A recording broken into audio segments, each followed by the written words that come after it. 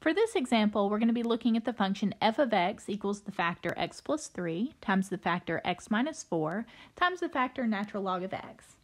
And now the factor that makes this problem a little bit different is that natural log of x factor. So the graph of the natural log of x looks like this. We've got a vertical asymptote at x equals 0. It crosses the x-axis at x equals 1, and it increases forever. And so the thing that we need to remember here is the domain of natural log of x is 0 to infinity. We cannot include 0, and we definitely don't include anything negative. That can't be plugged into the factor natural log of x, so therefore it can't be plugged into the function f of x. And so as we are going to be doing these problems, we are really only looking at not a complete number line for f, but rather a number line that starts at 0 and goes to the right, not including 0. And so the 0 and negative values are the only places where f is undefined. And so now we're left with where is f equal to 0. Well, we find out where f is equal to 0 by setting each factor equal to 0 and solving. So we've got x plus 3 is equal to 0, giving us x equals negative 3. We've got the x minus 4 equal to 0, giving us x equals 4.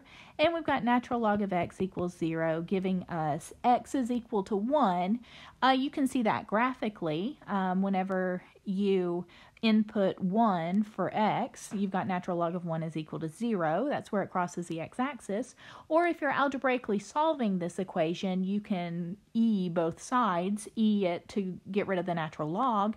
And so you would really be looking at x equals e to the 0. Well, e to the 0 is equal to 1, 2. And so these are the three values that we would typically put on our number line, but we see right away that our number line, because we've already taken out the places where it's undefined on an interval, not just a particular value. We see that we're going to have this x equals negative 3 as an irrelevant one that we're going to just throw away. That's not on the interval that's in the domain. And so the only two values we have then to put on this number line would be the 1 and the 4. And so we're going to have test values in between there on the 1 and the 4. So we've got the test value of 1/2, let's say test value of 2, and test value of 5. Notice my test values are my particular chosen values. Other people could choose different values, and that's why I put them in parentheses. They're just ones to kind of keep in my head.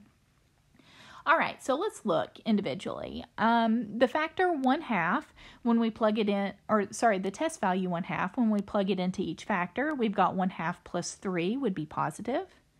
We've got 1/2 minus 4 would be negative.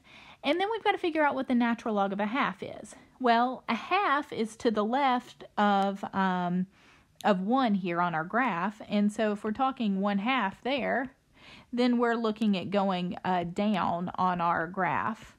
And so the output value would be negative for the natural log there. If you're taking the natural log of something less than 1, it's going to be negative.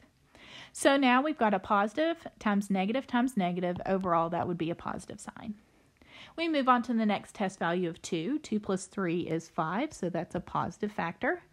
2 minus 4 is negative, so that's a negative factor. And now we're looking at the factor for natural log of 2. Well, natural log of 2 there is, or 2 is to the right of 1, and then if we have the natural log of 2, we have to go up to get to the graph, so that output value is going to be positive. The natural log of anything bigger than 1 is going to be positive. And so we've got positive times positive, which is negative overall. And we move to our last test value, 5. 5 plus 3 is positive 8.